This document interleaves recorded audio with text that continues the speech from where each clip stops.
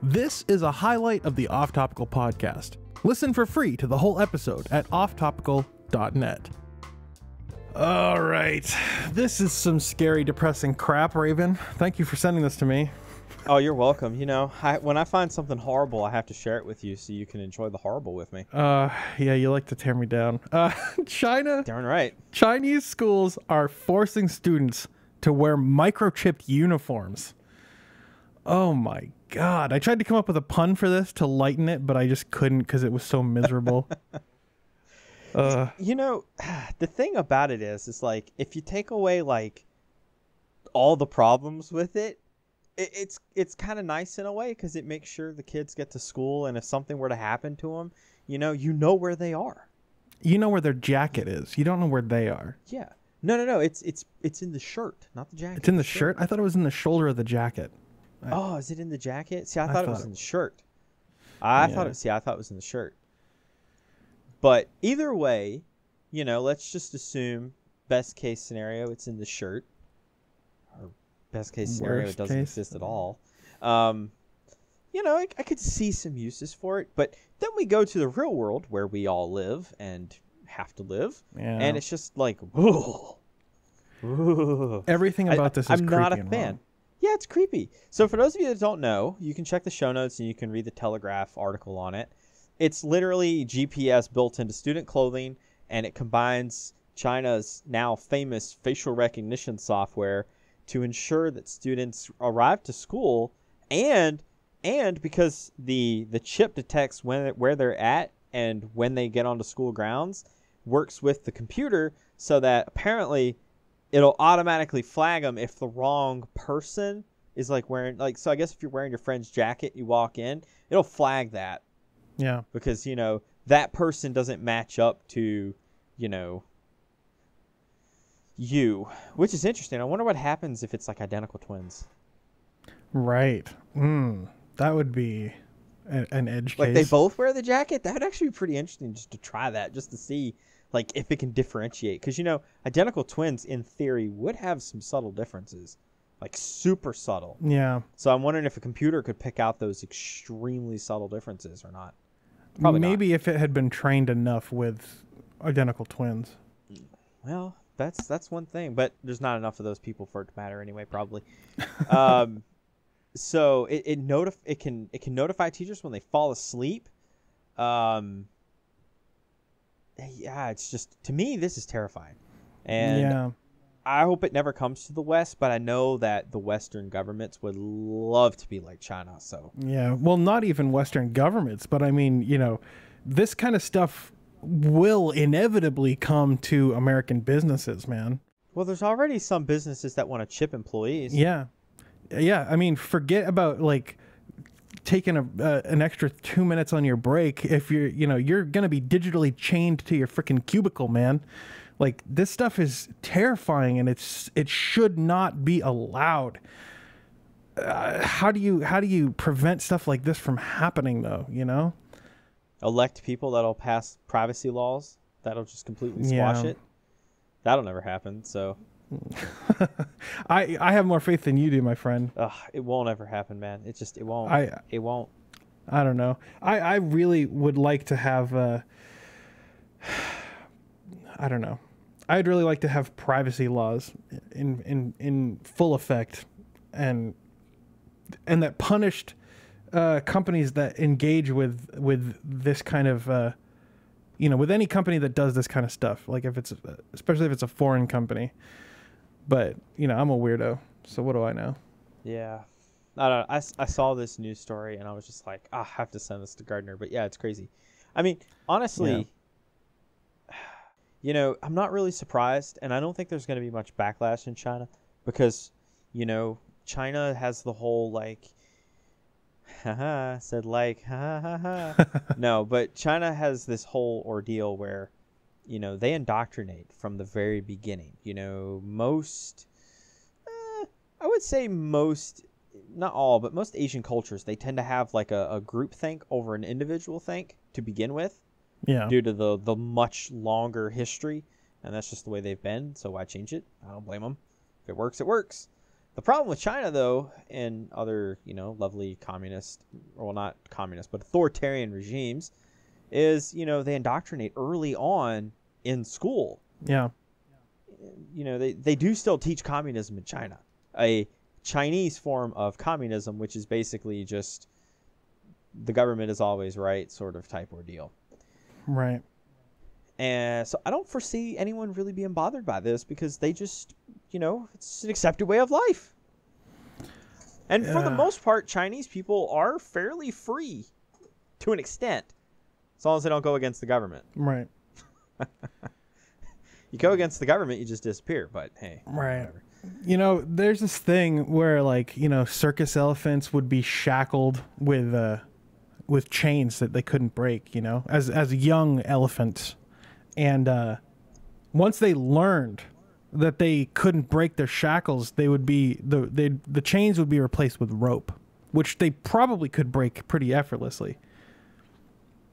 They don't try to escape because they don't think that they can break their shackles, even when they're fully grown adults and only rope is being used. They learned when they were young that they can't break the metal chain. And that's what matters. And I'm not saying that human beings are elephants, but I'm saying that kids are elephants. Well, yeah, sure. But, it's also the whole thing, if everyone else does it, you don't want to be a social outcast. Right. You need more than one person to do it, so one person won't do it, so others might feel the same way. There's a whole list of, reasons why, governments are able to do some of the things that they do that they really shouldn't be able to do. It's just sad. I mean, and realistically, this is not really that big of a deal. You're making sure kids go to school, which is debatable as to whether or not that's actually helpful or not. But, yeah, it's just creepy, right? Well, you can spy on them at any time. And also, too, that means you have to trust the system. Because, one, the system has to be secure. Because otherwise, you can just track all the students. Yeah. Because that's what's going to end up happening. Or what if someone hacks the microchips? Because obviously those microchips are wireless. Right. Well, the thing about this too is that what happens when they take all the data about these kids that they've collected, and then they implement the social credit score thing that they were talking about last year. And that's already being pushed out, man. Is it really? Well, the fact that they could take this data and be like, oh, this kid didn't go to class 4 times in a year, so lower his social credit score.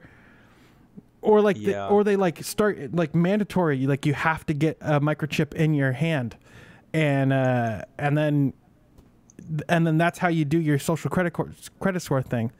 I mean, dude, if they're putting it in kids' clothes, it's just one step away from a implant. Yeah. Well, it's not just that. I mean, think of it from another way. So with their social score, people who game a lot get really negative social scores. Yeah.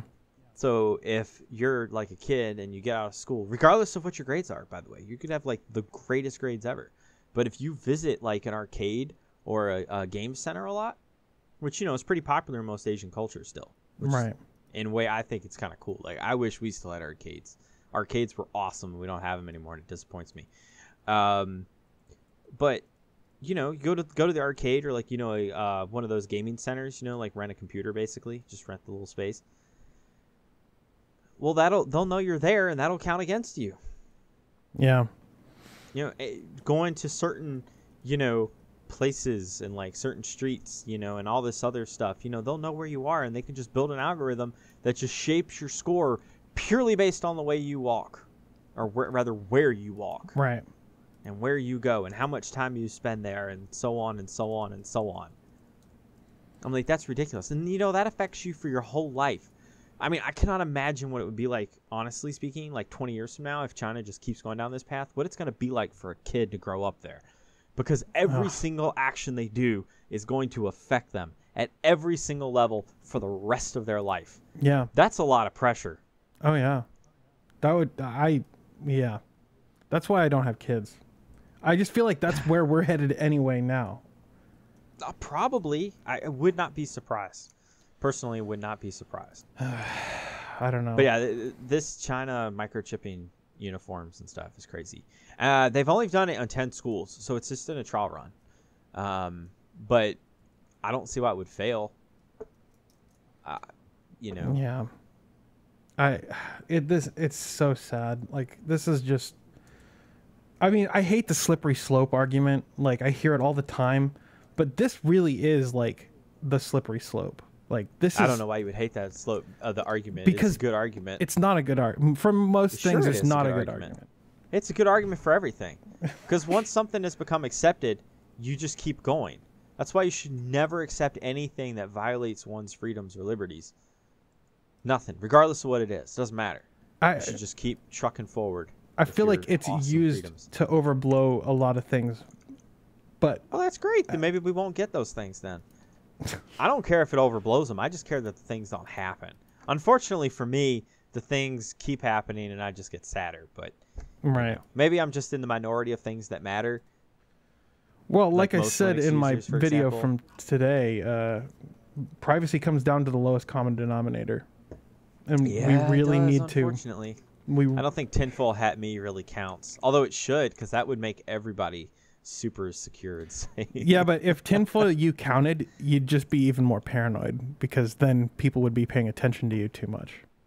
Look, it's a sacrifice I would be willing to make if, you know, everything I wanted got implemented. Because let me tell you, there would be no more Facebook or Google, because they wouldn't be able to operate or do business. I mean, maybe they would. Maybe they'd find a way. There's always a way. Yeah. So, you know, because, you know, I'm fine with companies taking data from people. I've said this before. I'm personally fine with it. I won't do it, but I'm personally fine with it if that person knowingly agrees to what they're doing. Because most people, I don't think they actually know what they're giving up. Right. I really don't. And why would they when Facebook like presents them a 2,000-page license agreement, you know, when they create their account? Right. And it changes all the time anyway. How would a normal person keep up with that? Like, yeah, you just click here. We changed our license agreement. We just wanted to let you know. And you like open it up and it's like 2,000 pages. Okay, where? Right. You know, so it's one of those things like where, you know, it's kind of like, I just rather not have any of that stuff. Not allowed to store any data, none whatsoever. Yeah. That'd save them a lot of money. In fairness. True that. I mean, they wouldn't make any money, but I mean, you know, that's irrelevant. Yeah. What do you guys think about this story? Do you think this is a slippery slope and this is just it's bound to come to the United States and the rest of the West? I want to know what you think, because this is scary and I don't like it, and it's sad and it makes my heart hurt. Well, at least we agree on that. Yeah. Yeah, let us know what you think. This will probably be on YouTube, so let us know in the comments, or on the forums. Forum.heavyelement.io. Yeah, forums. The forums is the best place. The forums. I don't pay any attention to the YouTube comments. Yeah, the forums is great. I love the forums. What you just heard is a highlight from the Off Topical podcast. Listen to the full episode for free over at offtopical.net.